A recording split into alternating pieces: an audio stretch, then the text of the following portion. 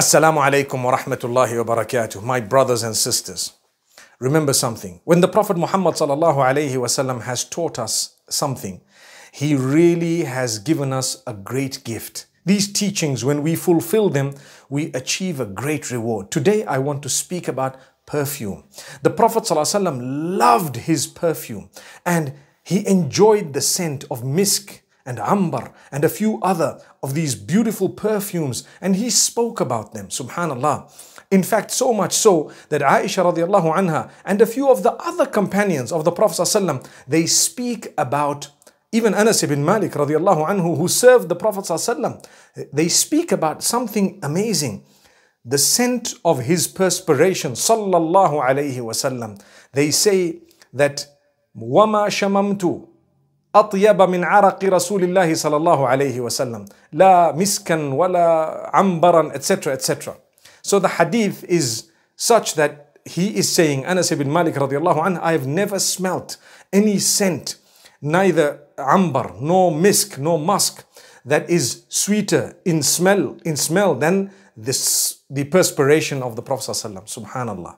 So that is an amazing miracle of the Prophet Muhammad sallallahu alaihi wasallam. However, when it comes to us, please apply a perfume that is not going to disturb people. Sometimes we apply perfume that smells like mango pickle. And people around us, I have had times when I get a headache. I've gone to the masjid or somewhere and you pass someone and you're wondering, is it a smell of, what is it of, If I am told not to go to the masjid with the scent of garlic and onion, then what about that of a terrible perfume of today where it's literally stinking? May Allah subhanahu wa ta'ala grant us an understanding. We must make sure that the scent is good. It is beautiful. It is not so overpowering that people get headaches. Not everyone is on your level. When I was a little bit younger, I used to apply perfume for a lot of people. And sometimes some uncles would say, please don't apply for me, I get a headache. And I used to but this is a sunnah, you're not allowed to refuse it. Until I learned you are allowed to refuse it if you have a reason to refuse it. You get headaches, you become sick, you might be allergic to it, the smell is terrible and so on.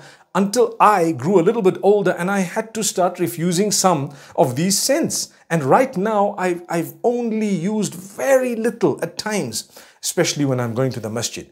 Ya bani Adam khudhu zinatakum inda kulli masjid. O children of Adam, O humankind, you need to make sure that you have adorned yourself with the beauty when you're going to the masjid.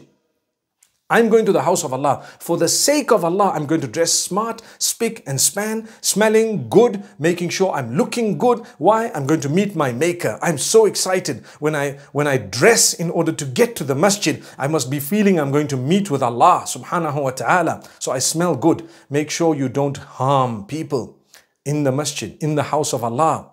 Make sure you're looking good. You dress well. I see people go for Salatul Fajr, subhanallah, in their PJs. Okay, it may not be prohibited, but you can do better. You can do much better.